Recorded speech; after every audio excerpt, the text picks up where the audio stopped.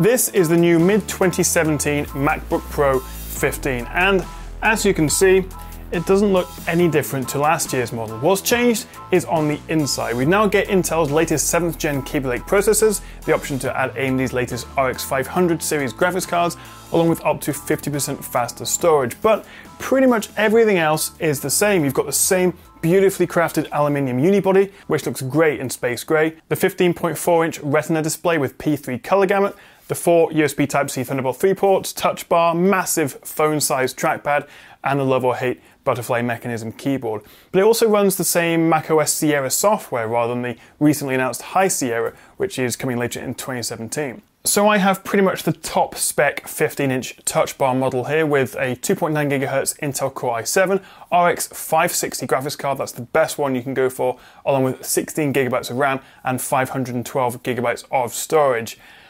But I really don't want to tell you how much this thing costs because I'm afraid you'll just stop the video now and unsubscribe out of sheer disgust.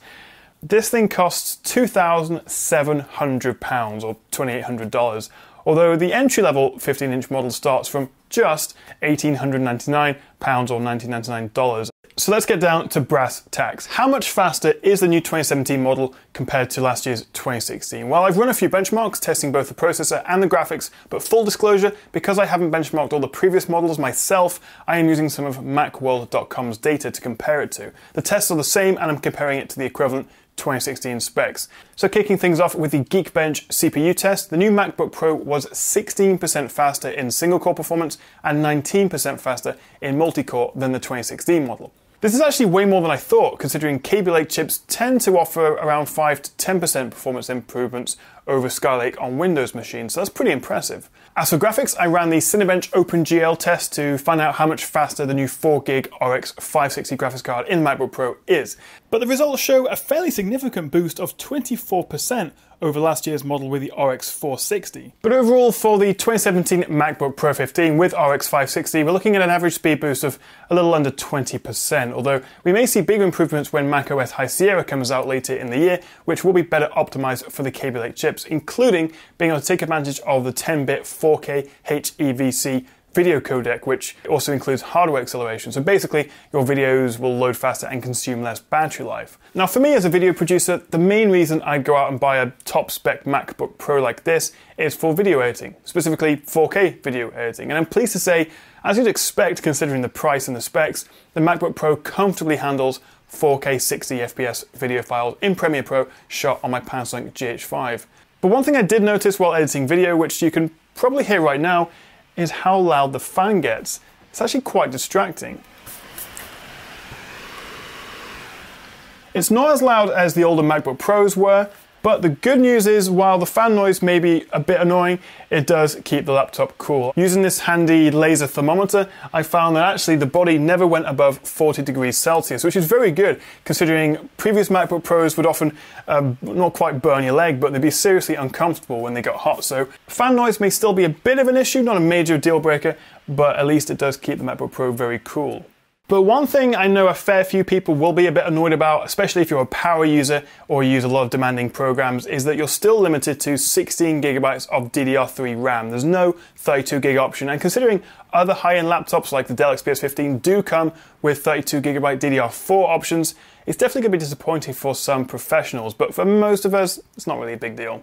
Despite this though, the MacBook Pro can comfortably handle intensive 4K video editing, and everything from opening apps, browsing the web, and pretty much anything else you want to do is fast and smooth. As for battery life, well, Apple once again claims the 2017 MacBook Pro will give you 10 hours of battery life, and once again, that's actually not far off the case. Obviously, it depends on what you're doing, and if you're using the graphics card, that will reduce it significantly. I found that 1 hour of Netflix running on Safari with 50% brightness used just 7% of the battery.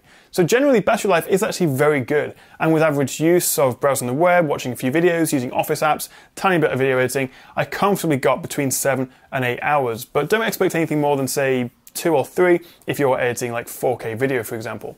So of course the main talking point with the new mid-2017 models is the increase in performance. It's kind of just a spec bump. But while I have you, I do have a few thoughts generally on the new MacBook Pros. Firstly, it is unquestionably a beautiful device. I think it's the most premium and well-built laptop on the market in my opinion. And everything from the bright 500 nit screen with its professional P3 color gamut to the almost comically huge and super responsive trackpad that is a joy to use in macOS. Now, I don't actually have that much of a problem with the port selection. I know a lot of people do, and while I say port selection, there's just 4 USB-C, Thunderbolt 3 ports, and a headphone jack. It's definitely annoying at first, but once you invest in a good USB-C hub or adapter, as long as you remember to bring it with you, it's not really a problem, I don't think. But overall, both the 2016 and 2017 MacBook Pros are a lot better looking than the older 2015 model, which looks comparatively chunky and old-fashioned in comparison. So I think it's a genuinely lovely machine to use, but I do have a couple of issues. Firstly, I'm still not sold on the touch bar. It looks cool, but I find simple things like changing the volume or brightness takes a little bit longer than just using normal function keys, and it's very difficult to see if you're outside or using it in bright sunlight. On the other hand, the fingerprint reader is really handy and works every time. I also can't decide if I like the keyboard. The second generation butterfly mechanism keys are an acquired taste, and you do get used to it, but I think it may put some people off to start with.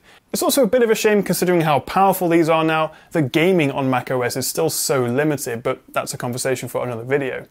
And finally, of course, the price. I mean, £2,700 is ridiculous. And considering the competition, like the Dell XPS 15, for example, costs nearly $1,000 less. And that has a 4K touchscreen and all the ports you could need. But then again, if you're invested in the Apple ecosystem and you can afford it, then absolutely go for it. It is a terrific laptop. Anyway, to round up this review, if you have last year's 2016 MacBook Pro, there's really no need to upgrade. The performance difference isn't that significant. But at the same time, the 2017 is unquestionably the fastest and best model to go for. So if you have a 2015 or earlier MacBook, I definitely recommend upgrading, not only for the performance, but the better screen with its wider color gamut and the more premium design. So a modest spec bump overall, but it helps the MacBook Pro stay competitive in 2017. And if you can afford it and you prefer macOS to Windows, I definitely recommend it. So I hope you found this review helpful. I've put links to the latest models in the description below, and let me know what you make of the MacBook Pro in the comments. Thank you very much for watching, and I'll see you next time right here on the Tech Chat.